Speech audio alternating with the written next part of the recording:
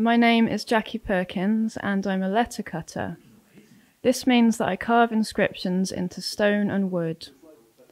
I work mainly in a traditional way, meaning that I design and draw out my inscriptions by hand with a pencil, and I carve by hand using a hammer and chisel.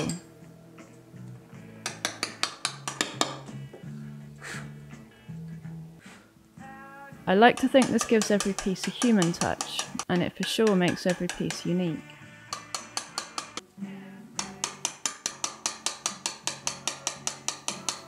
I work from my dusty studio here in a former 18th century stable block in Dalkeith.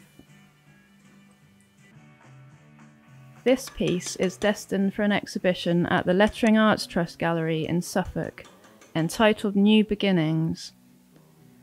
I chose a quote by John Muir, who was a pioneer of the nature conservation movement in America, and who was born just up the road in Dunbar. I've been drawn to many of his words over the lockdown period, but I settled on this one, which reminds us that this grand show is eternal, and it's always sunrise somewhere. I was drawn to the positivity of it, the idea that the world moves in so many eternal cycles.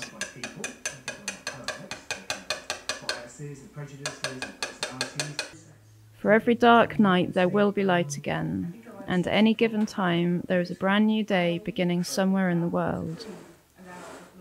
This feels especially relevant just now with the massive uncertainty and anxiety we've all felt over the last few months, and that remains still.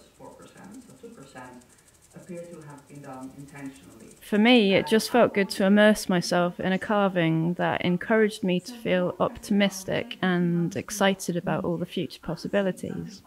I knew that I wanted to design a lightweight, informal sans serif letterform with a bit of an organic feel. I also wanted it to be bold and colourful, yet not too over the top. Same with the gold leaf. I wanted to add a bit of sparkle to the sunlight, but not go too bling.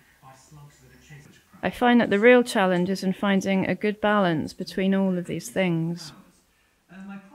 I love how it's so often possible to see the personality of a letter cutter or a stone carver in their work.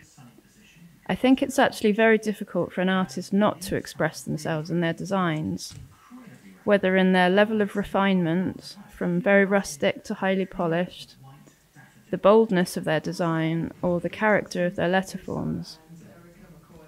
I can definitely see a lot of myself in this piece.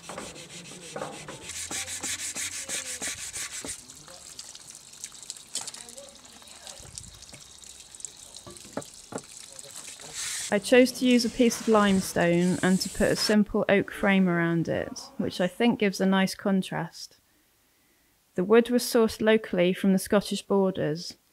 Who knows, possibly even from the very woodlands where John Muir played as a young boy.